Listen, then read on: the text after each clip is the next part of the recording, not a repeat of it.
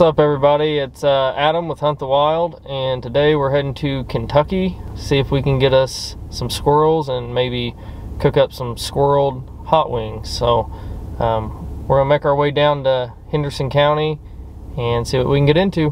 Because they tell me that Hazard, Kentucky is the baddest place in the world. An open morning for every hunting season would be a national holiday.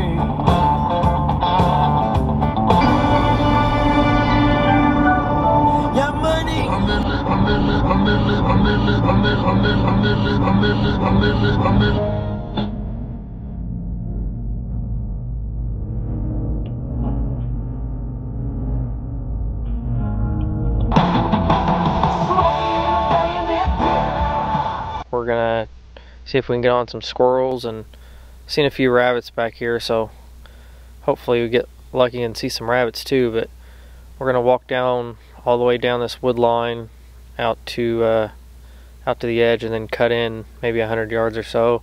That's where I usually like to start. It's late season, so shouldn't be very many leaves on the trees and should be pretty easy to spot. So we got a few hours. It's not too windy or anything. Feeling pretty good about it. So we're gonna go in and get set up and settle down and see what we can see.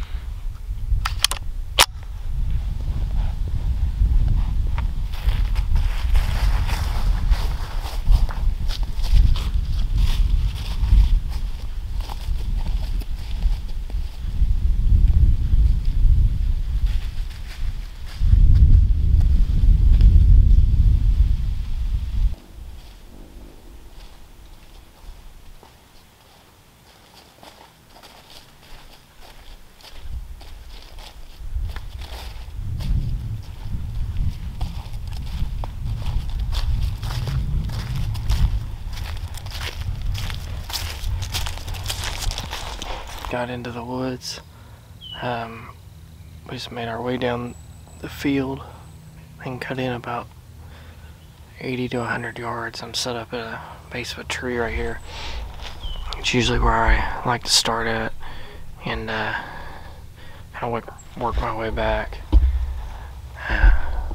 We're gonna sit here and see, get settled in, see what kind of movement goes on, and we'll adjust accordingly. So wind's not too bad, 5-10 mile an hour. We're in the river bottom, so it does tend to get a little more windy down here. I got the old Savage 22 long rifle, a scope on it. It's my squirrel killing machine, so sit back and try to get some footage of us getting some squirrels, and if we're lucky we'll have some to cook and make some buffalo squirrel wings.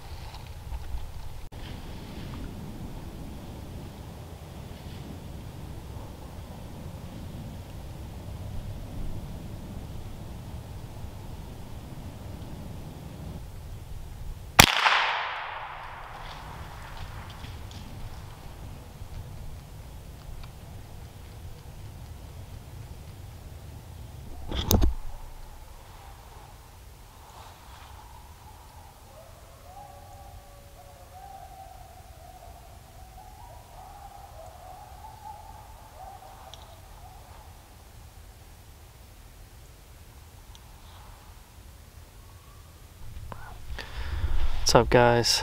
Well, it is about 10 after last shooting light. I had a few squirrels come in right at like the last couple minutes, but they were moving pretty fast and they were heading for nests. So I was sitting underneath 3 or 4 nests, but I heard some on the ground shuffling around, but they were up that tree and in the nest pretty fast, so ended up making out with just that one gray squirrel.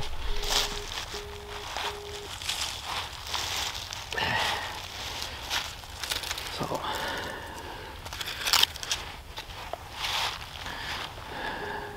see if we can. It's a pretty nice one, decent size, not a baby or anything. We're gonna make our way back out to the field and back to the truck and drive down the road just a little bit. There's like a dead end gravel road area. Call it Beaver Lake, but I'm gonna go down there and see if we can try to make up some buffalo squirrel.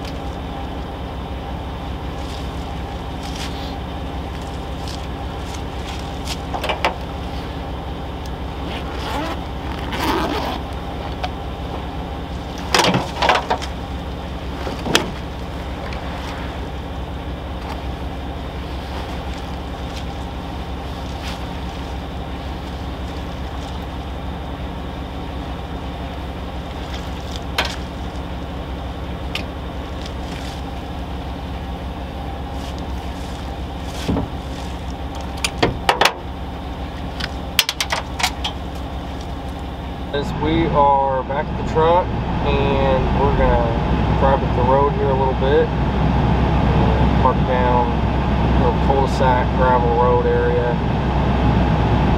It's a little nicer because it's off the main road. We're gonna see if we can get the stove out, get fired up, get some oil heated, and see if we can make us some squirrel buffalo hot wings. It's my grandpa's old Gibson and a girl of no importance, a shot of whiskey sitting on the bar. Yeah, I used to give a damn, I used to try real hard, but I'll give in tonight, chances are.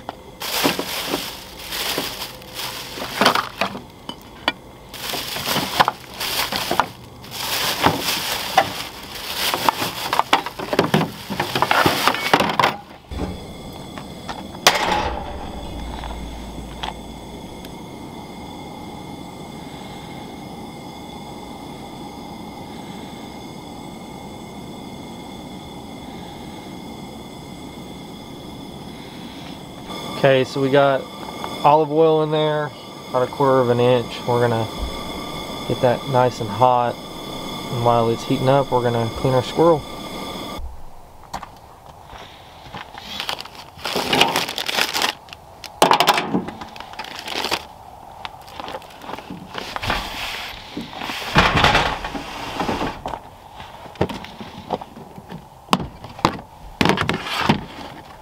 I clean this squirrel in front of my truck. It's awful dark, so basically first thing you want to do is take your squirrel and pull both of his leg and his arm at the same time, both sides, get them nice and stretched out. Then how I do it, I know everybody does it different ways, but the best way I've found is I'll snip off both the hands, both the feet and the head. I use game shears, and then I basically will just make a small slit right in his back. Once all that stuff is off, including the tail, you want to make a slit and pull everything off, and then make the last slit down and take the guts out. By the end you should have 5 pieces of meat. You should have both of the fronts, both of the backs, legs, and then just a piece of the back section here. So we're gonna get them cleaned, get them washed up, and get them in the skillet. Make a slit right here, right at the joint. Hand comes right off. Right at the joint again. Just like so. If you don't have a pair of game shears, you are missing out. Cut the other back foot off. And these are just cheap game shears. They come from Academy. $5, but man, they do save your knife blade. So basically I'll pull the tail back. I don't know if you can see it. I'll just make a slit right where it meets its back. And there's a little joint in there, you can kind of feel it. See his tail kind of move when I hit it. Tail's off. You can save that or dispose of it. Now we're going to remove the head. You got both feet removed. Both feet removed. Both hands removed. Basically what I want to do is I want to just make a slit all the way around its head until I get down to the bone, and then I'll hit it with the game shears and just twist it right off.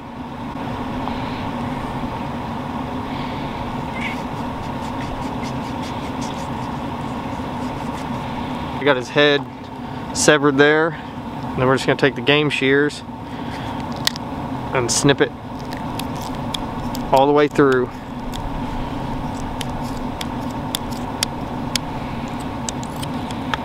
There you go. Last thing is we're just gonna make a slit right in its back, and then once we get the fur off, we'll make a slit all the way down, take the guts out, quarter it up, and we'll be ready to stick it in the fryer. See right here, we're gonna pinch his back, make a slit, and you don't want to cut all the way down to the meat. You just want to cut right till you make it inside the skin. You can see the little slit. And it works better if you got 2 people, 1 person to pinch and 1 to cut, but we'll make do. So I've got a little slit here now. I don't know if you can see that. I'll widen it out a little bit. I'm basically going to stick my fingers in there and pull his pants off, pull his shirt off. Okay, I got my fingers in both slits right here. You can kind of see. I'm basically just gonna pull everything apart.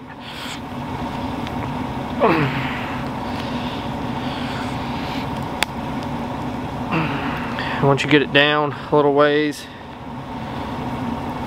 just kind of work it, keep working it down. You can get your finger kind of inside a leg here, and you kind of watch it pop right off. Very simple.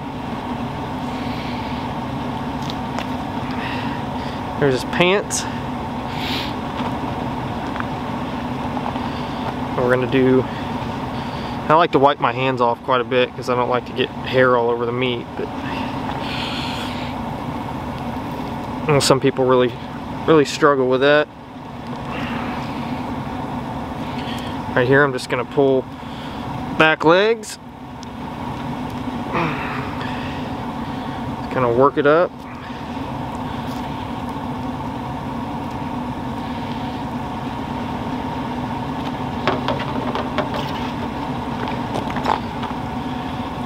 Make this little slit here.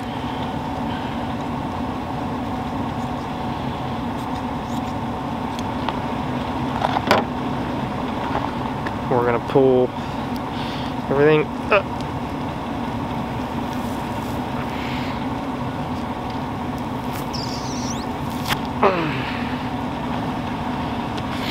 There's a squirrel there. Now we're gonna make a slit all the way down its belly and take the guts out.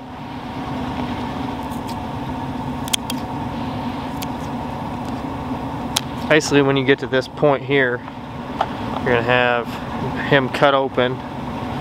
As you can see, you should just be able to spread his rib cage, and everything should just come out in one easy motion. So you can see here, basically just pull everything out.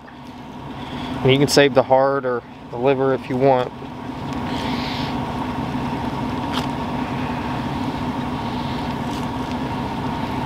Pulling everything out one time.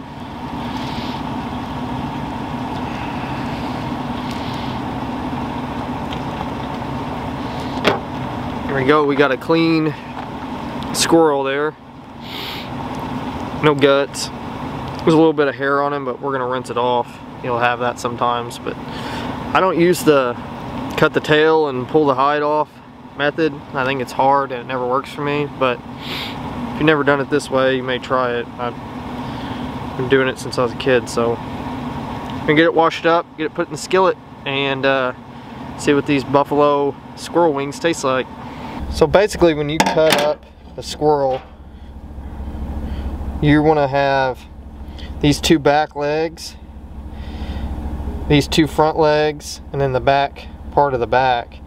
But I like to cut mine up into 5 pieces first before I wash them, because I think it keeps me from spreading hair all over. So I'll wash like the back legs, the back, and then the 2 front legs by themselves. So I'm gonna get it trimmed up and get it washed. We've got our squirrel here cleaned up and quartered out. We got 5 sections there. 1, 2, 3, 4, 5. 2 back legs, 2 front legs, and then the back. So we're gonna put some, never done this before, so I'm just gonna try out just some flour and a little bit of salt, a little bit of pepper, and we're gonna fry them up and then toss them in some Sweet Baby Ray's buffalo sauce, and we'll get them cooked up and see how they taste.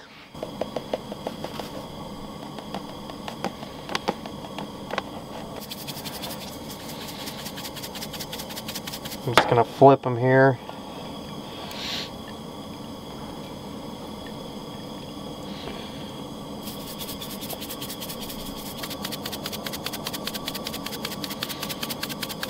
We got them salt and peppered.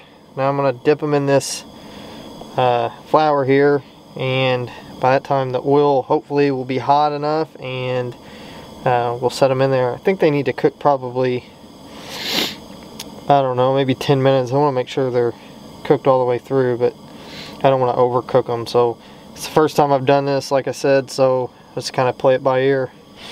Kind of put them in the flour here. Good toss around. Okay, our oil is hot and ready to go, so we're gonna take all the squirrel and put it in there, and we'll see kind of how long it takes to cook.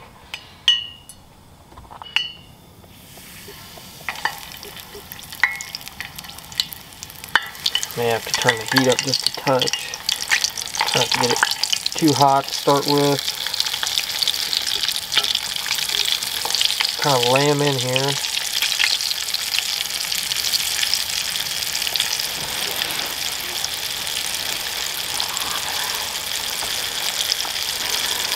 They're starting to golden up some. It's been probably 4 minutes. I probably give them another minute, and then I'm gonna try to flip them. We're gonna try to flip them here and see how they look.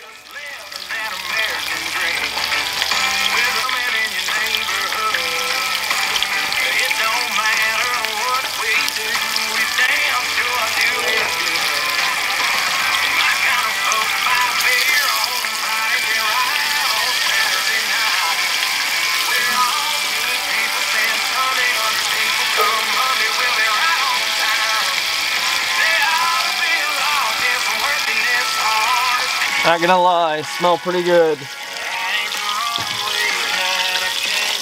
Alright guys, they are getting close to being done. Getting kind of crispy. I've flipped them a few times. This piece here definitely looks like it's ready.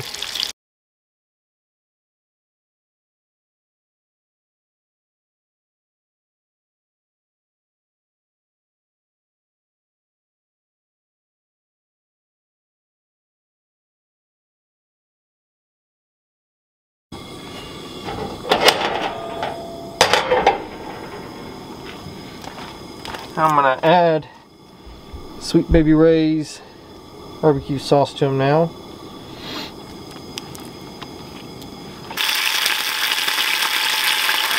Put about half of it in there, and get nice and coated. So I kind of want the sauce to be warm because it's cold outside.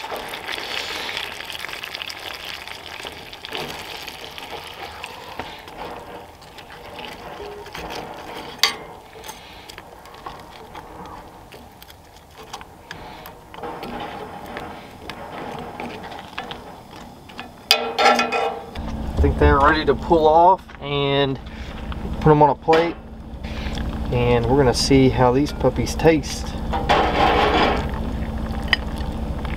Eastern gray squirrel buffalo wings, pretty easy to make too. And here's our plate of wings. Let's try them out. This is a back leg here.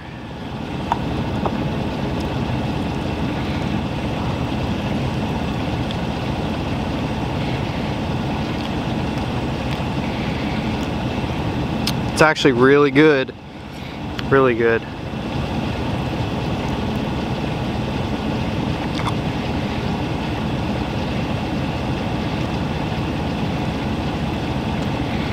Go for a front leg on this one. All right.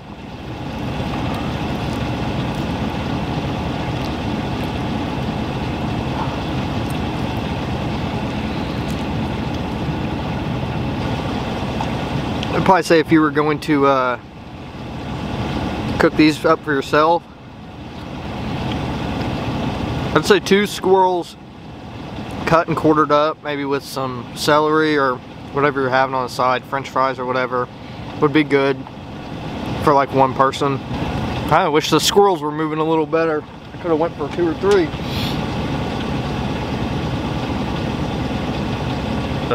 Another back leg. It's pretty good, don't it? It just kind of shows you what the meat looks like.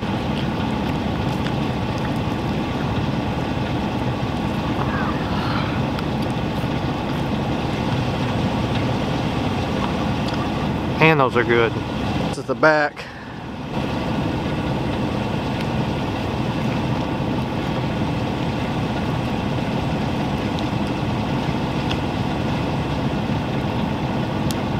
Well, that is the end of the squirrel hot wings.